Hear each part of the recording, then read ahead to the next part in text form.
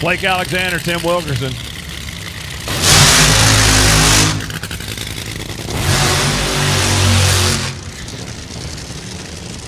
So I think we have completely done away with the good lane, bad lane thing.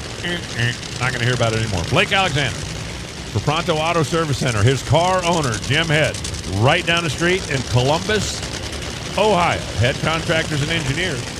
Pronto Auto Service Center. Folks at Monroe.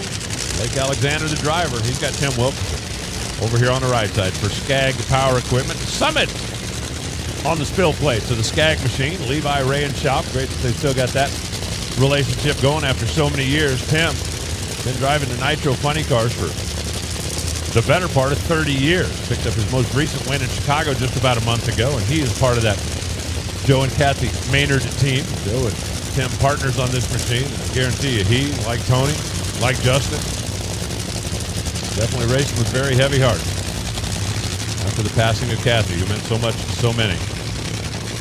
And not just here in the NHRA. Their family and their philanthropy touch more lives than you can imagine. A couple of Mustangs head-to-head right here. Blake Alexander in the left, Tim Wilkerson in the right.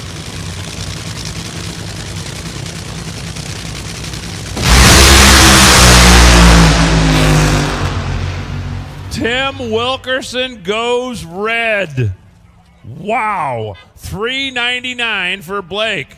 319 miles an hour for Blake. And a win light for Ohio's very own Jim Head and Head Contractors and Engineers. Tim goes 623, 105, shutting her down after the red light came on.